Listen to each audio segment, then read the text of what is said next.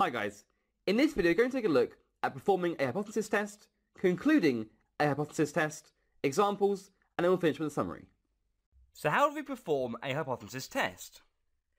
When performing a hypothesis test, we begin by assuming the null hypothesis is true and test it against the alternative hypothesis. So consider a situation where we have an old drug where in general 54% of patients are cured on this drug. We assume this to be true, and then we have a trial in which 63 out of 100 patients get cured on a test drug. In our hypothesis test, we have our H0, our null hypothesis, is that the proportion of cured patients P is equal to 0.54.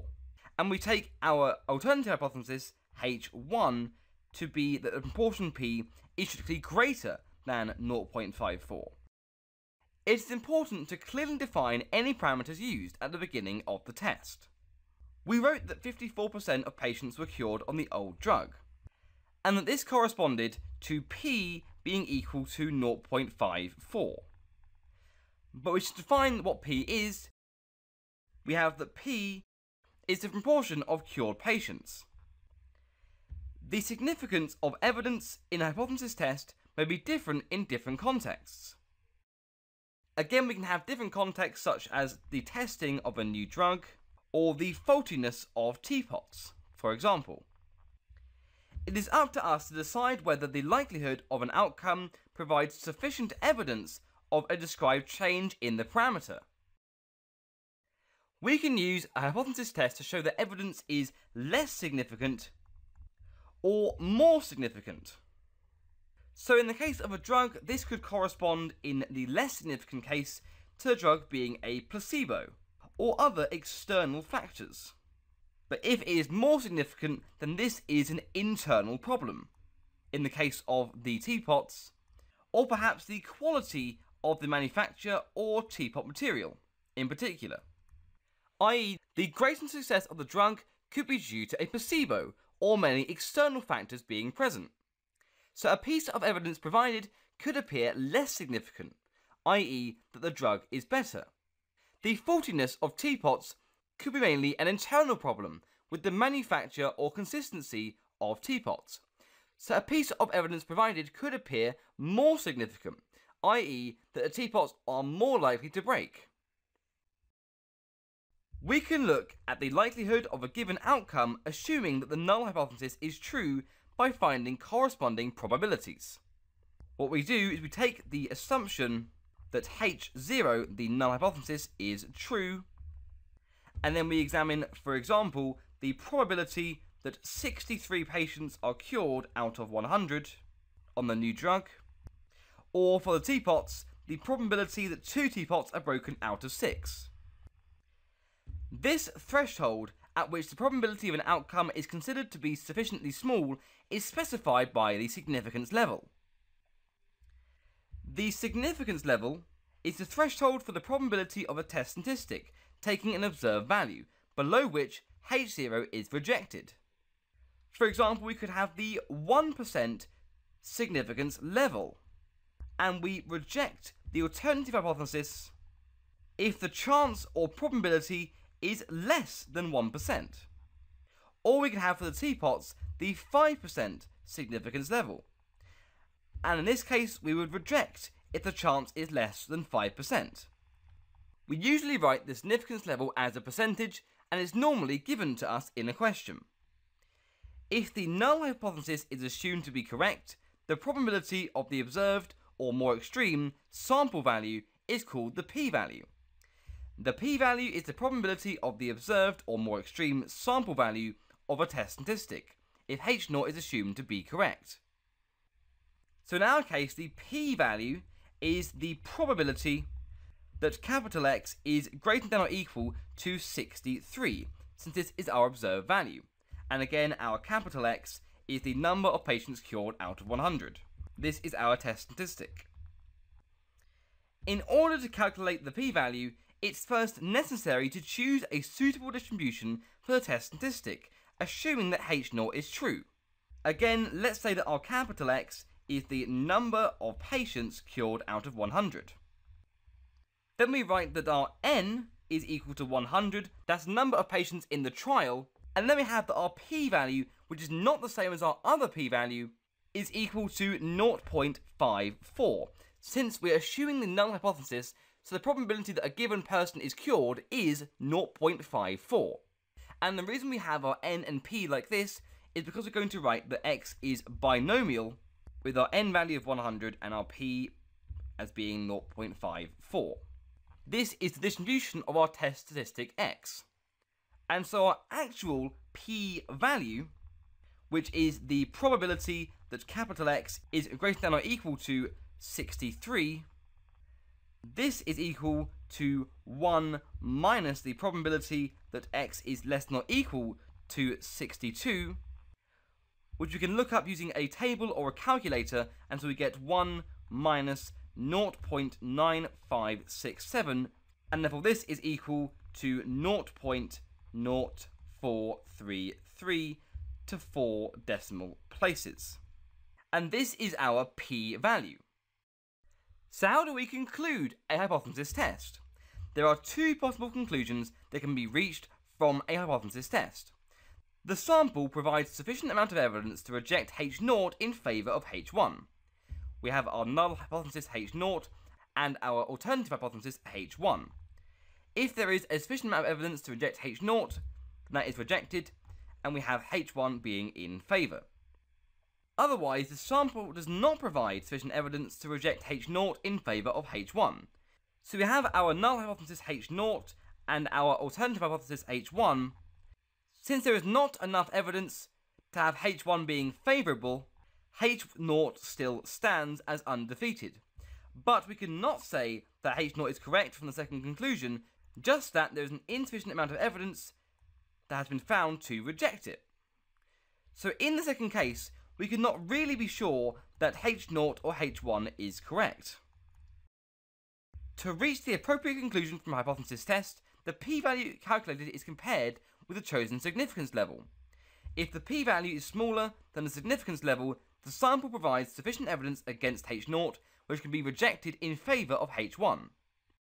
So for example, let's consider the 5% significance level. This is always decided before conducting the hypothesis test. We have our p-value from before is 0.0433 to 4 decimal places, and this is strictly less than the 0.05 from the 5% significance level. And so we reject H0 and we accept H1. If the p-value is not smaller than the significance level, the sample does not provide sufficient evidence against H0, which would not be rejected. Let's suppose we have instead the 1% significance level. Then we have our 0.0433, which is the p-value, and this is strictly greater this time than 0.01. And so we do not reject H0. It's important to interpret any conclusion reached in the context of the question. Again, we have our context that 54% of patients have been cured with the old drug. And then we have a trial which says that 63 out of 100 patients have been cured with the test drug. As the conclusion is a statement of significance and not certainty, the word evidence should always appear in the conclusion. At the 5% significance level, there is sufficient evidence that the test drug is more effective. Recall that at the 5% significance level, we had that our p-value 0.0433 was strictly less than the 0.05, and this is our evidence. And this suggests that the test drug is more effective. However, at the 1% significance level, there is insufficient evidence to suggest that a test drug is more effective. So we have our 1% significance level, and recall that our 0.0433 was strictly greater than the 0.01. And again, this is our evidence. But in this case, when we are to consider whether the test drug is more effective, we are left none the wiser. Let's take a look at some examples. Our first example tells us that the proportion P of faulty articles in a manufacturing process has been historically found in general to be 0.05. a sample of 50 articles from a new manufacturing process is tested and 2 are found to be faulty.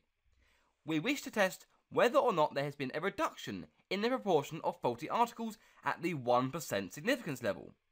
We're asked to write down the suitable test statistic and hypotheses and to explain the condition under which the null hypothesis is rejected.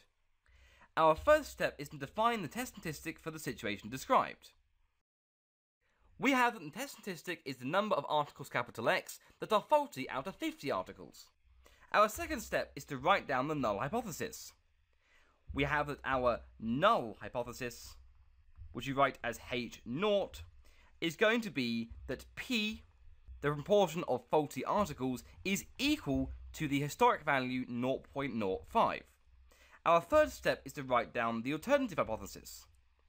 We have the alternative hypothesis, which we write as H1, is such that P has to be strictly less than 0.05. This is what we're going to be testing. Our fourth and final step is to give the condition under which the null hypothesis is rejected. The actual proportion in our test or sample is 2 over 50, which is equal to 0.04. If the probability of the proportion P being 0.04 or less is smaller than 0.01, the null hypothesis is rejected. Our second example tells us that the null and alternative hypotheses for a given situation are H0, which is P is equal to 0.4, and H1, which is P is strictly less than 0.4, where P stands for the population proportion. The significance level that the test is carried out at is the 5% level. Given that 30 successes were observed out of 100 trials, decide whether or not there is sufficient evidence to reject the null hypothesis. Our first step is to define the test statistic for the situation described. Our test statistic, capital X, is the number of successes from 100 trials. Our second step is to write down a suitable distribution for the test statistic, assuming the null hypothesis is true. We have 100 trials, and this corresponds to n being equal to 100. Using our H0, our null hypothesis, we have that our P is going to be equal to 0.4, and so X is binomial, with n being 100 and P being 0.4. Our third step is to determine the set of values we wish to find the p-value for. Firstly, and this gives us expected number as our expected value, and then assuming the H0 value is going to be the probability 0.4 multiplied by the 100 trials,